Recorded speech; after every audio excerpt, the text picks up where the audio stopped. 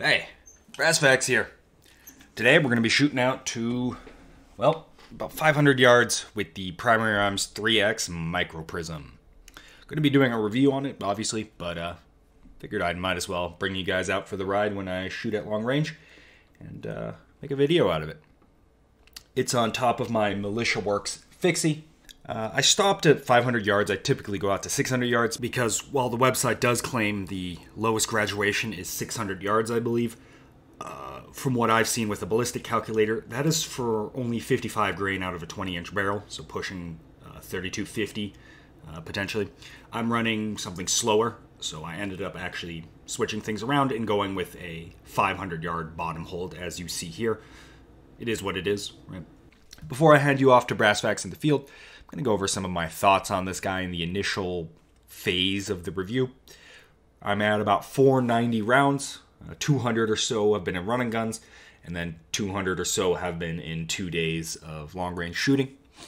The form factor is absolutely great, and I love it for a rifle setup like this, which is more of a mountain gun setup, and I'll eventually do a video on what I mean by that. I have some older stuff, but it's not as nuanced.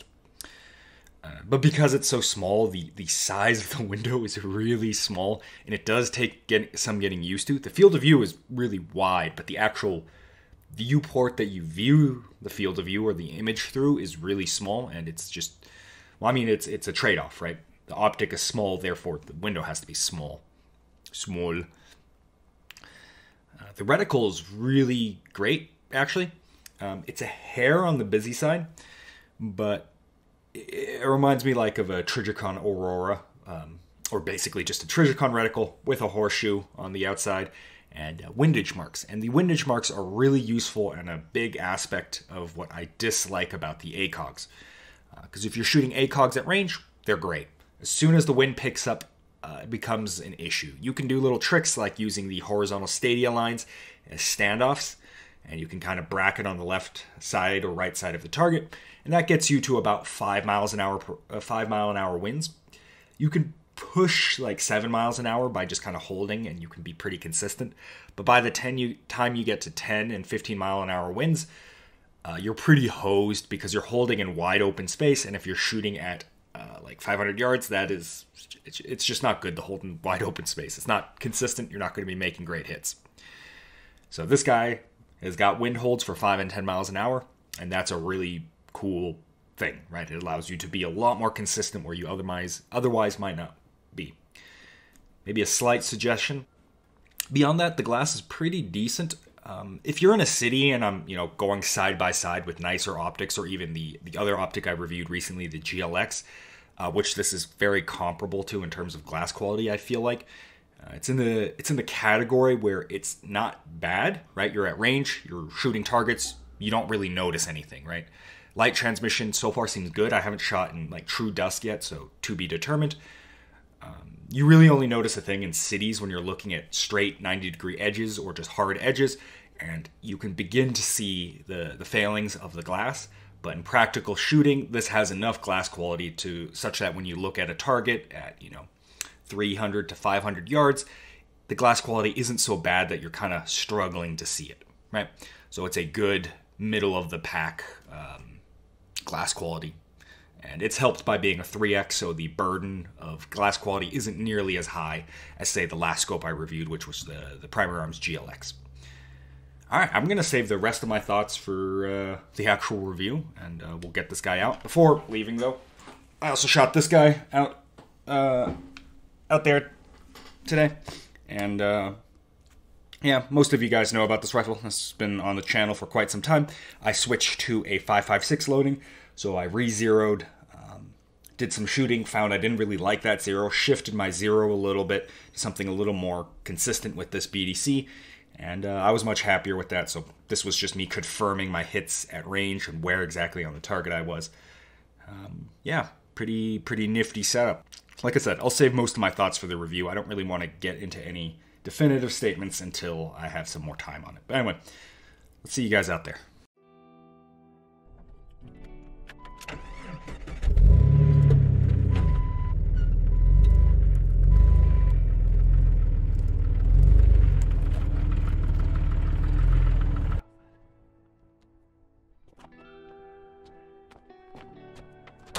actually don't think I need the bag for the gun.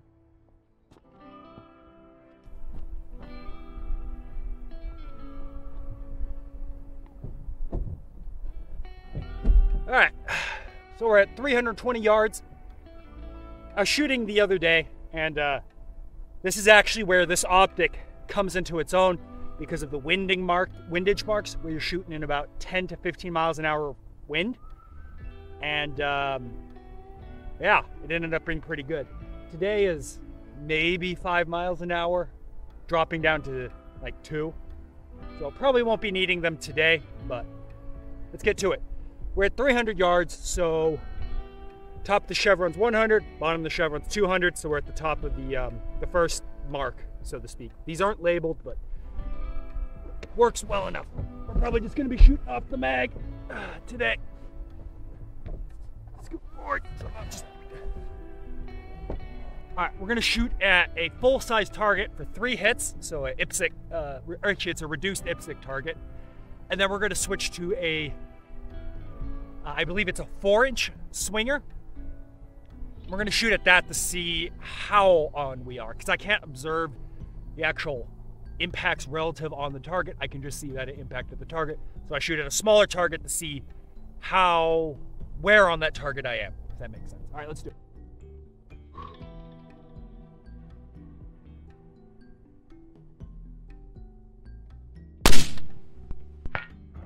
Hit.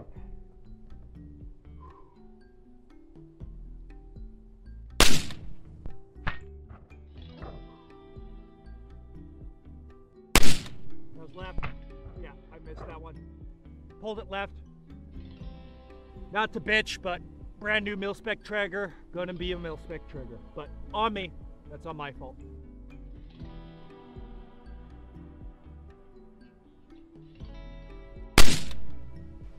Alright, 3 hits on the reduced IPSC. Let's go for the swinger now. We're gonna aim dead center. It might actually be a miss because I believe we're gonna be slightly low here with this ammo, but we're gonna aim dead center regardless.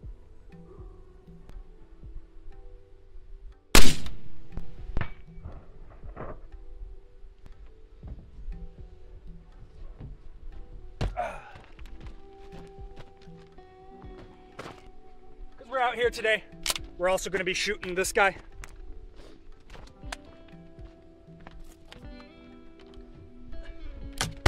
No! I think that's right at the neck.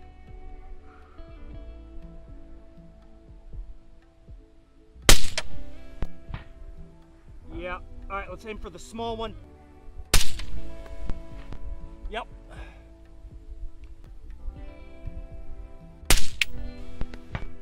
There it is.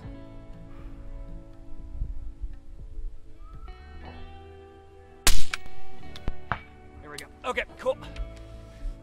So dead on 300. All right, let's go to 400.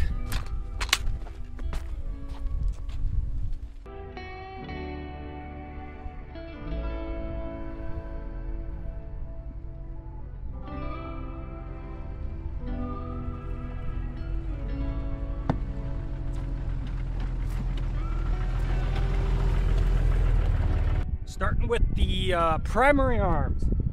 Watch me knock the camera off. Climbing up. How's it going? All right, let's do it. All right, we're getting a stronger wind now. I'd say this is 5 miles an hour, left to right. I think basically perpendicular, which makes sense for this area. So we're going to use the left. We're going to bracket with the 5 mile and 0 mark. And, oh no, that's picking up. We'll use the 5 mile an hour.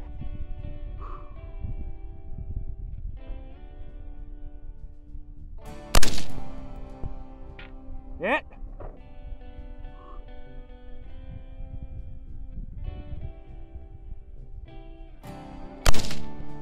I whiffed that. I had too big of a wobble zone and I got impatient. I should have narrowed that down.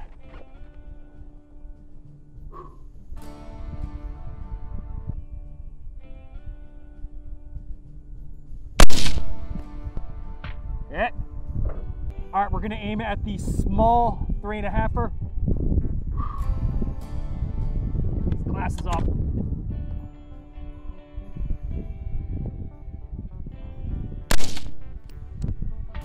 Nice.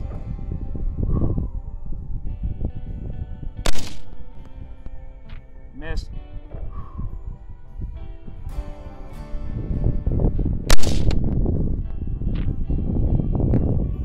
I think the wind is actually picking up. We're going to bracket between the 10 mile an hour and the 5.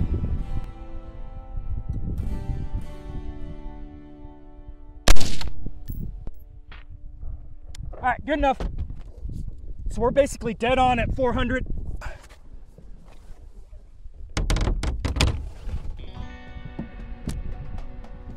Hopefully that's good.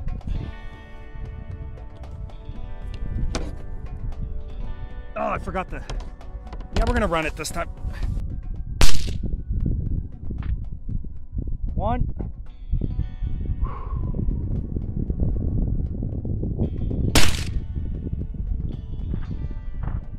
Is that a miss? It looked like it hit, but it didn't make the ping noise. Like I saw like the spatter at the base. I think I probably like hit, what is it called? One of the surfaces, like the bolt, like the little bolt thing, and it just deletes the bullet instead of making a ping. Let's go again.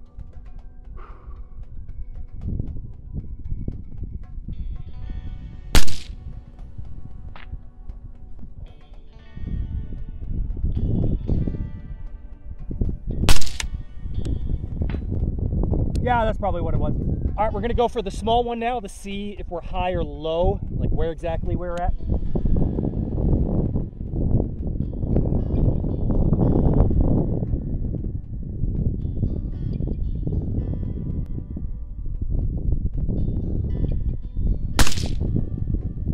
Slightly high, and all right, we're gonna aim slightly, just a hair low.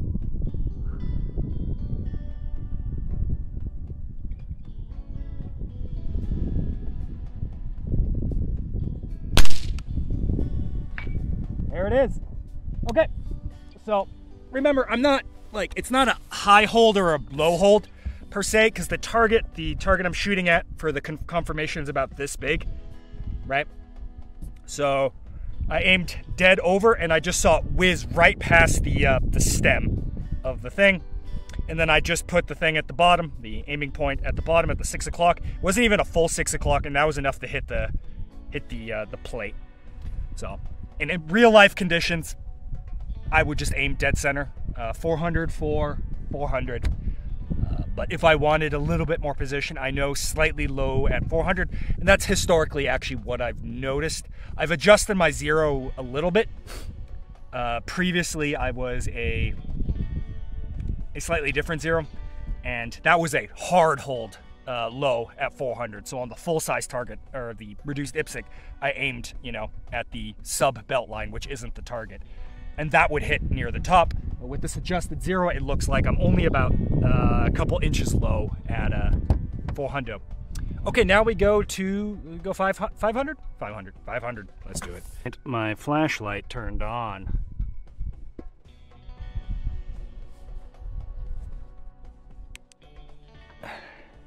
While we're here, get some water from this sick pouch.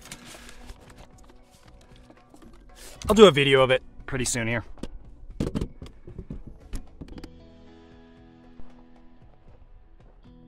Is this like a commercial thing? Like, fucking Christ. Hey look, it's the brass from the last time we were shooting out here a couple days ago. We are at 512. Can we?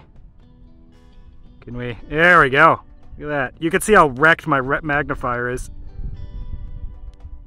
You can only see the middle bits. The left and right of the display are completely wiped out. Just dawned on me that I'm filming in portrait. Here we go.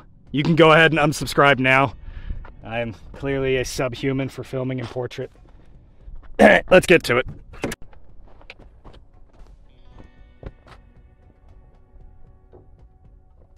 Using both hemispheres of my brain this time, I'm going to put both rifles up top so I don't have to come back down for the other. My God, we're learning. Keep forgetting this. Yeah. All right.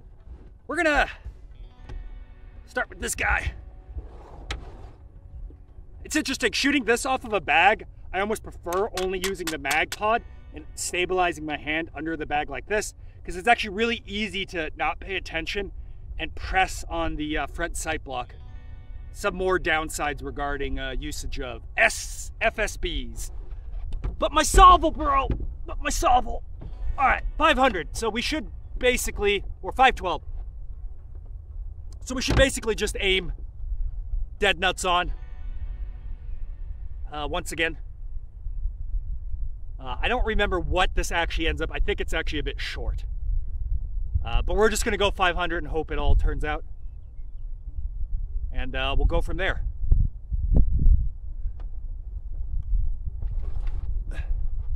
Oh, we're so angled, like my entire right leg is off of the thing. But let's do it.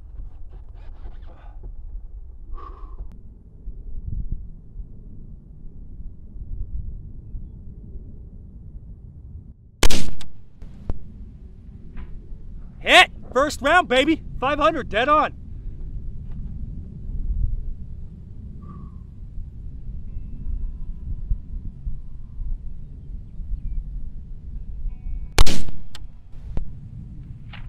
That was a miss, slightly right. That could have been me, honestly.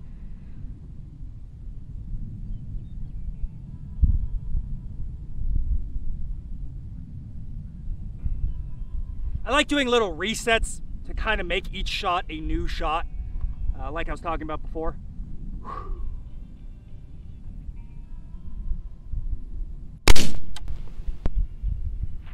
That was a hit.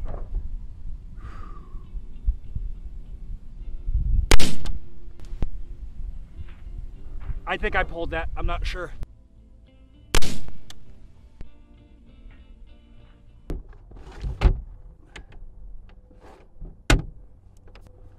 This is where these irons are useful. You can line up on target before scoping in. And it's useful to get a natural point of aim.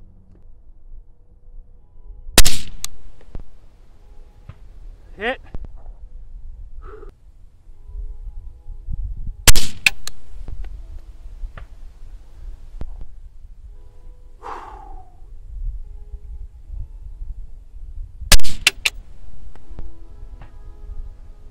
What is that? Ah, my eyes. Alright, let's do it.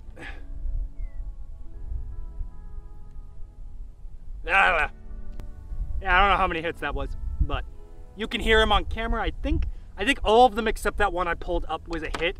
One of those was questionable because I didn't really hear the ping, but I saw the impact splatter. But that can also sometimes mean I hit a rock and it made the splatter, so.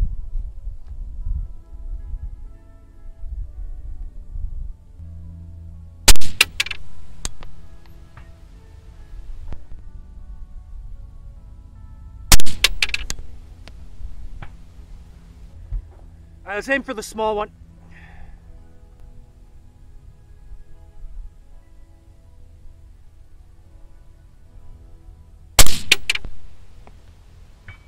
Yeah, buddy. That one's really loud because it can move.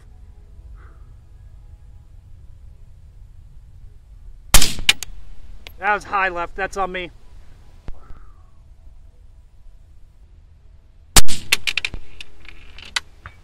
Cool.